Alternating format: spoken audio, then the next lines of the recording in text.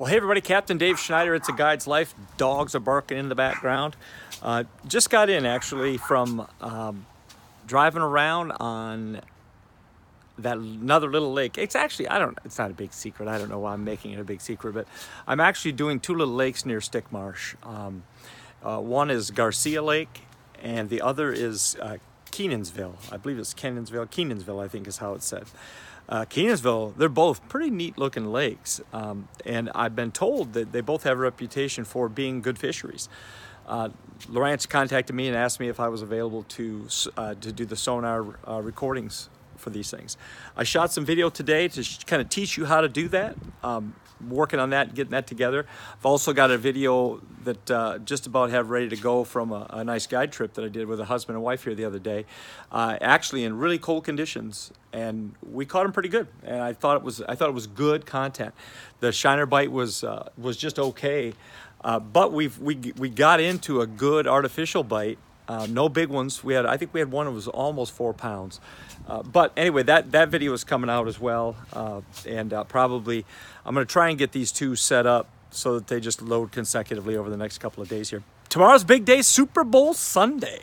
I hope everybody gets together with family and friends and enjoys it. It's become such a national holiday, even with all the things and the nonsense that went on with the NFL this year.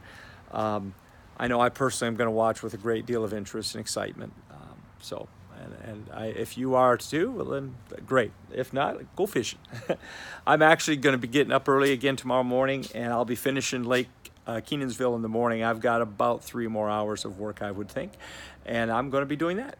Beyond that, I've got some friends coming over to my son's house.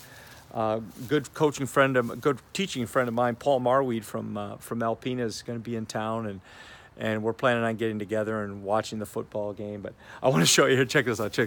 I want to show you how filthy. Look how dirty. It's this road, these lakes, and one of the reasons I don't fish Stick Marsh really is because of all the dirt.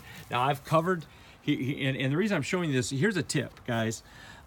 If you're gonna travel to a lake that you has some dirt road and stuff like that, and you're dealing with stuff that looks this bad here, if you're in that kind of a situation where you're going to be dealing with this, cover the boat completely. I've got my boat completely covered.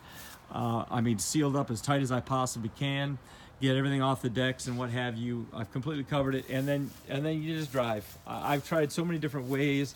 We had the same problem in Alpena and up in northern Michigan, some of the places that we fished at. But at the end of the day, you cover it all up and you drive out. Now you can see it's a mess, but just the boat and the undercarriage, and the motor's a little dirty here as well. You can see some of the dirt and the dust on the motor. But we'll get all that cleaned up, no problem. But we keep the dirt off the carpet and all of those kinds of things, and that's what you want to do. I used to think, I'll drive slow and I'll drive past, but eventually somebody's going to come flying past you, and it's so frustrating. Because up in Michigan, there's a lot of really good fisheries that are on dirt roads. I went to Stick Marsh twice. The second time my boat got so dirty, I said, I'm never doing this again, and I never went back. But it's a great place to fish. And so are these other lakes, Garcia and Kenansville, and I want to say it's Big Cypress or Blue Cypress. Cypress Lake. Anyway, it's a big one. They're all right next to each other. The crazy part is I had to drive like 35, almost 40 miles to get to Kenansville from Garcia, even though as the crow flies, they're about 7 miles away from each other. So that's kind of funny. A couple of things too. We talked about, what's the etiquette and all this kind of stuff. We talked about all that kind of thing. I had another deal today, man. I had this guy. I was driving back and forth on the grid. I'm trying to do the grid. And he just keeps kind of working along, and eventually, I kept kind of going around him and stuff, and finally he's like giving me I waved at him, and he wouldn't wave and everything, and I think it was actually a guide with a couple of guests, because his guests were waving and smiling and stuff. Again, I assume that it was a guide situation. But eventually I went by, and the guy has just kind of put his arms up in the air and kind of gave me the huff and puff, and I just said, man, I'm just trying to map the lake. I'm trying to go around you.